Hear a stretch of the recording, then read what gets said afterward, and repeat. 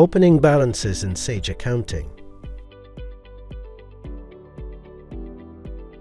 In this video, we'll guide you through how to add your opening balances. Opening balances are important because they give a true reflection of your business finances when you start using Sage Accounting. You can enter opening balances for customers, suppliers, nominal ledger accounts, and bank accounts. You can enter them all at once when you first start using the software, or later if necessary. For example, you may be waiting for information from a previous software or your accountant. You can start processing in Sage Accounting without adding opening balances. Preparation steps. Before entering your opening balances, there are some preparation steps to consider. First, set your account's start date. To do this, from the top menu bar, choose Settings, then Business Settings. In the Financial Settings section, click Accounting Dates and VAT. Your account's start date is in the Accounting Dates section. This is the date you want to start using Sage Accounting. We recommend you start using Sage Accounting at the start of a new accounting period. This could be at the start of a VAT month or quarter, or at the start of your financial year. This ensures your VAT has been calculated correctly. By default, the opening balances are dated the day before the account's start date. For example, if you are starting to enter your transactions dated the 1st of April onwards, your opening balances must have a date of 31st of March or earlier. Enter or check your account's start date.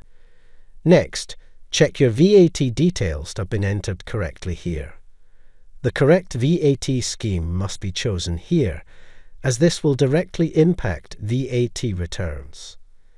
This must be correct before entering customer and supplier opening balances. For this demonstration, we'll use standard VAT. Once you are confident the information is entered correctly, click Save. Customer and supplier opening balances. Let's set up customer and supplier opening balances. Contact records should be created before entering opening balances. You'll also need a list of all outstanding transactions. For example, this could be unpaid invoices or credit notes. To access the opening balances area, click Settings and scroll to the Opening Balances section at the bottom of the page. For this demonstration, we'll set up customer opening balances. However, the process for suppliers is the same.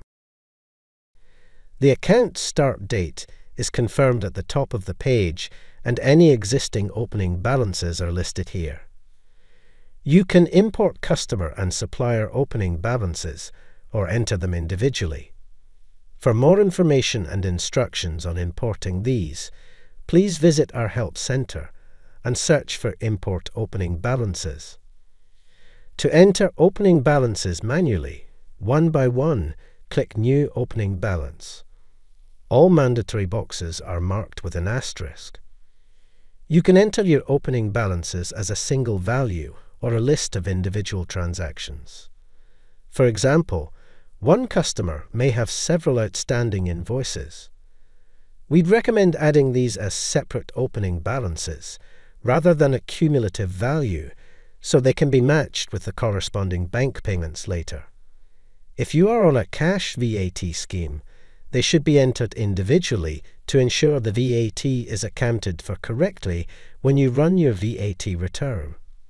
Start by selecting the customer from the drop-down list. Then, enter the date of the invoice or credit note.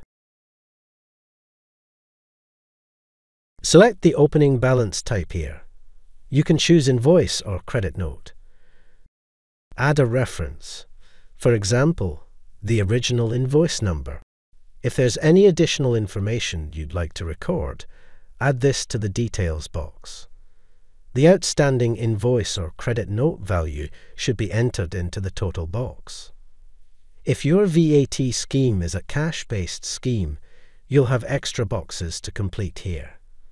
Completing the net, VAT rate, and VAT boxes ensures your VAT is calculated correctly on your next VAT return. If you're entering an opening balance for a customer or supplier using a different currency, additional boxes will appear. Enter the total value in the contact's currency, then add the exchange rate used for the original transaction. This may differ from the current exchange rate. Once you are happy with the information entered, click Save. The new opening balance appears on the list. To mark a customer or supplier opening balance as paid, create a bank receipt or bank payment as usual.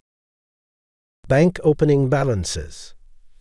Let's move on to bank account opening balances. Bank accounts should be created before entering opening balances. From Business Settings, click Bank. Any existing opening balances will be listed here. To add a new opening balance, select the bank account from the drop-down list. If you have entered bank details when setting up the bank account, they will automatically appear here. Next, enter the date of the opening balance.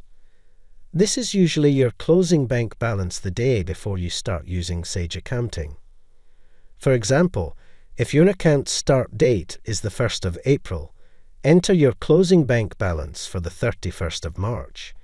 Any transactions that appear on your statement on or after the 1st of April, you'd enter them into Sage Accounting as a transaction, not an opening balance. Then choose whether the opening balance is a positive or overdrawn amount. Receipt, debit would be a positive bank opening balance, while the payment, credit, would be an overdrawn balance. Enter the opening balance here. If this bank account is in a different currency, enter the exchange rate here. The opening balance in the relevant currency will automatically calculate. Once you are happy with the information entered, click Save. Bank opening balances can be amended later, if required, as long as they have not been bank reconciled. Nominal Ledger opening balances. Nominal Ledger opening balances are taken from your trial balance report. You can find this in your previous accounting software. Alternatively, your accountant can provide this. Your chart of accounts should be checked before entering opening balances. By default, the date is set to the day before your account's start date. Make sure you have a copy of your trial balance up to, and including the date entered here. The reference is mandatory. Enter a reference, such as nominal opening balances. Your nominal opening balances are simply a copy of your trial balance report. Therefore, everything you enter here should match your report. Please note that you can't enter the opening balances for trade debtors and trade creditors, as these are calculated automatically based on the customer and supplier opening balances you enter. Don't enter bank opening balances here. Enter them in the bank section of opening balances. Once entered, these balances will appear automatically. As your trade debtor and creditor accounts are already entered, start from the next available line. Choose a ledger account from the drop-down, add, or amend the details if required, and enter the value from your trial balance in the debit or the credit column. Once you have entered all balances, the debit and credits column should be equal, and the opening balances ledger account should be 0. For further information, access our Help Center by clicking Help at the top of Sage Accounting. You can now confidently enter your opening balances in Sage Accounting.